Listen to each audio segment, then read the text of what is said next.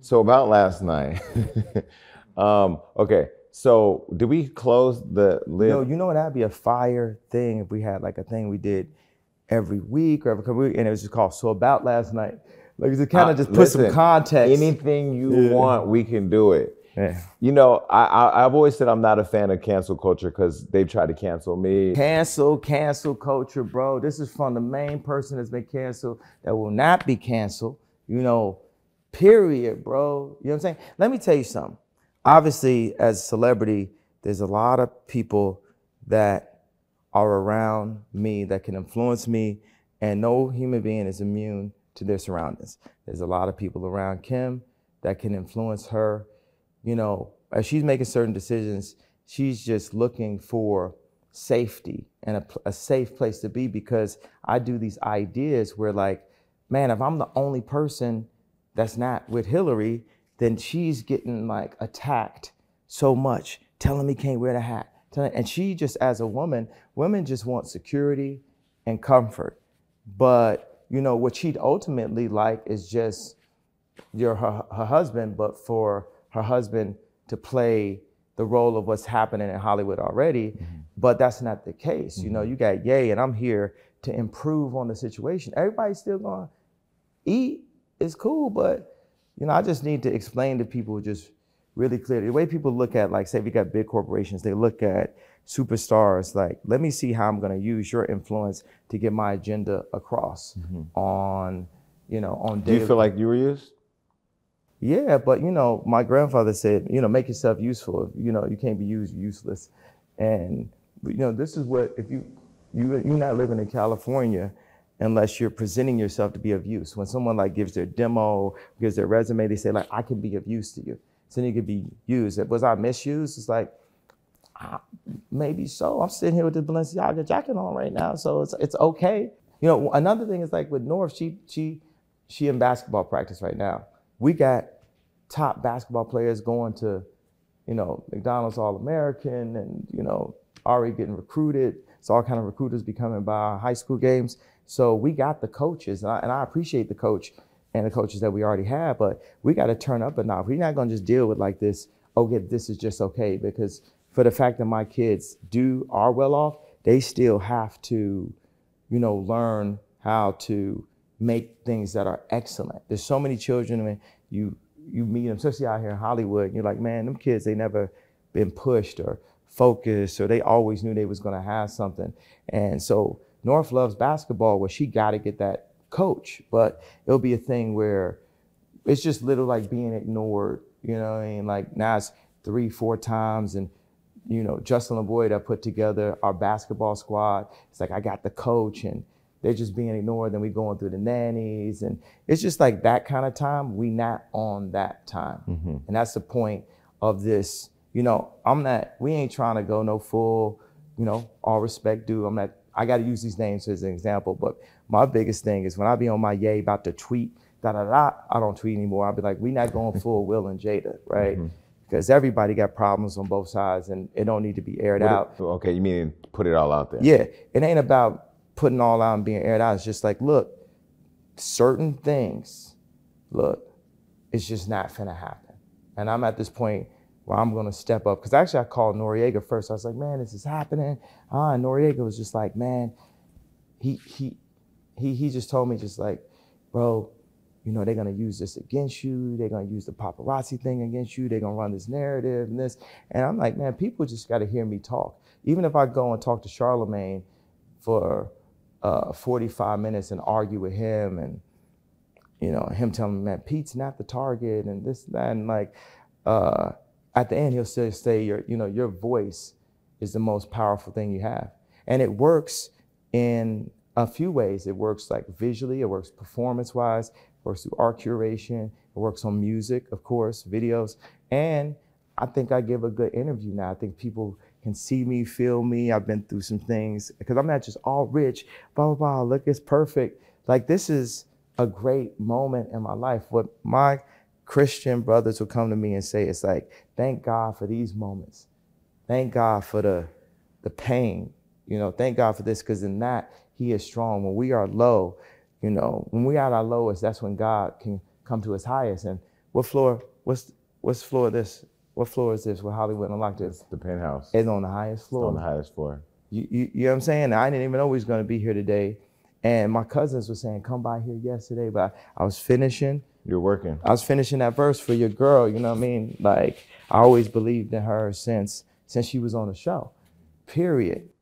I told you the other night at dinner, I said when we were at Chris's house and Cardi was there, and you said to Cardi, you're my hero because you can say whatever you want and not be judged. And it was an interesting moment because you both are very similar in that sense that you say whatever you think, but you'll get attacked sometimes or most times, and then she'll get praised, but she gets attacked too. Why do you think that is? Do you think people just can't handle your truth? Yeah, well, no, I think that, you know what? I don't have a thought on that. That's a really good question. I feel like people just be coming up with an answer quick. Oh, I think that. I'll be in the elevator on the way back. I didn't think that. You know? No, I feel like it's love, man. People just love. People love celebrities. It's a gift and it's a blessing. It's a responsibility to be famous. And a curse sometimes. Well, you know, it's all how you look at it.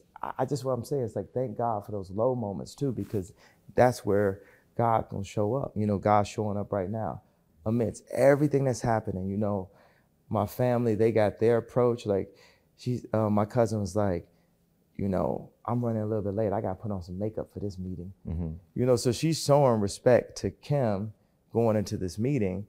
And of course, Kim, as a woman, is going to say certain things where, you know, they're going to side with that. They're going to be, oh man, that reminds me of my baby daddy did that same thing. I feel you, Kim, because women love Kim. You know, she is just a poster child of somebody, a mom, a lawyer. Like, can't nobody deny that everyone loves Kim. So when you get a situation where my family go up there, they're like, wow, we're sitting here talking to Kim and she's someone that we really look up to. So even like when Wack had, you know, had said he had the tape, he said to me, you know, as a black man, you know, it was the beginning of the conversation, and pulled on that string right there. So I'm sure when Kim met with my two cousins, she said, well, as a woman, you know, as the beginning, and that was her. And then we get into this thing, but I love with like Mark Burnett, I was riding with him, and he's like, yo, if you ever plan to like running or do anything, you got to stop using, you know, we always say that term like white supremacy. I feel like to say that we're giving it too much power. I was meeting with the head of Coachella today because obviously right here, boom, we're announcing that headlining Coachella, and it's gonna be me and Sunday service separately. You know, we're doing both of those. And so we're just talking about some of the design, but I liked his perspective where he's like, man, you know, I couldn't even tell if some of my friends are Democrats. I couldn't tell if some of my friends were Republicans. See, with us, we are forced for that to be thrown in our face for us to judge each other. Also, whether we're Democrat or Republican, and also whether we're rich or poor. You could be in an environment where everyone has money, and you can't really tell how much money someone has.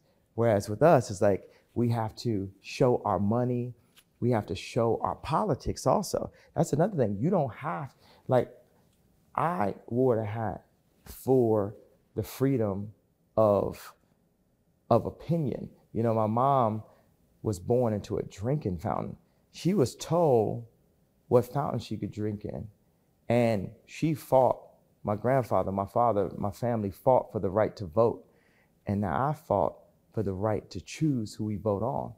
Because the black vote is just this. And look, we love Democrats. Democrats know how to talk to black people better than Republicans. So it would be good if we could just comfortably be within this party that was switched to become our party, you know, in the 60s, because we used to be Republicans. And did you ever reconcile why people were upset about you wearing the hat, though? Because I mean, honestly, like, I mean, not to get too deep into politics, I look at like all the conversation, even that Joe Biden was having with Charlemagne, saying that if you don't vote, if you vote Republican, you ain't black. But then now that they're in office, I really don't see the policies being passed to benefit the people that you were going out fighting for. So I get it. I understand, the frustration or the guilt in the games that people play.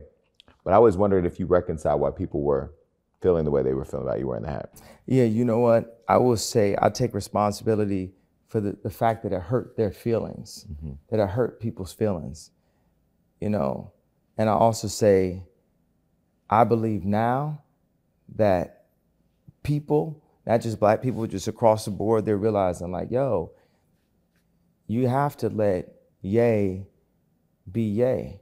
You gotta push it. Like me and Drake was gonna wear Virgil Jordans at the show, and we had them. We was backstage, and when I put them on, I just didn't look like Ye.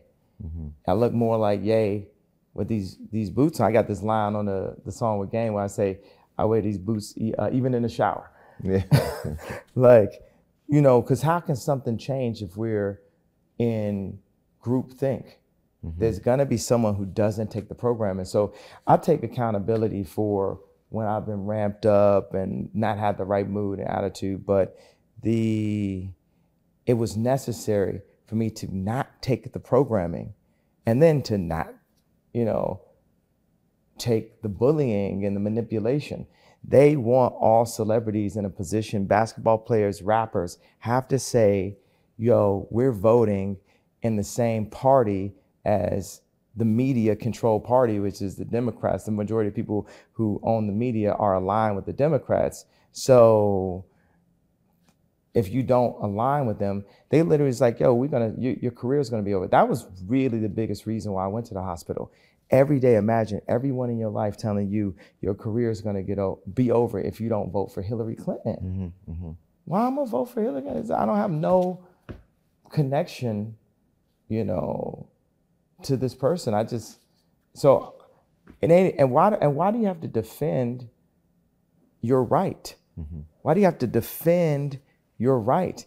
What little rights we got? We got like 13th Amendment in the Constitution. They got literal amendments only based on aimed at black people to lock us up. But then we're defending the rights that we fought for. What's the point of fighting and winning to vote if you got to defend who you gonna vote on? Like I always had a difference of opinion to everyone in grammar school, everyone in high school.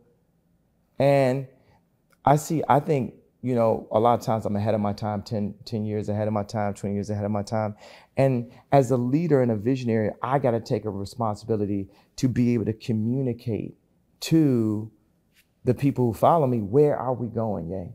Where is this going? And there was a blurry time where people are just feeling lost. They didn't know where they was going. Even for Kim, she's like, where are you going? Where are you going? I know how to get there. I know what this is. I've been going here my whole life. You're talking about building sustainable communities and all that and how this is going to be, better. And people just don't understand sometimes where I'm headed. I have to take that responsibility as a visionary to move just a little bit slower, stop, explain, where we're going. And I feel that there's a lot more people along for the ride now, because I am a future president. It might not be 2-3 years from now. I might not, but ain't never been a situation I went in that I didn't make it better. I'm an industrialist. I opened the first sportswear factory in America since World War II, where we're printing up the phone runners, giving jobs to Americans. We own our second factory. We have one in Cody, and now we have one in California. But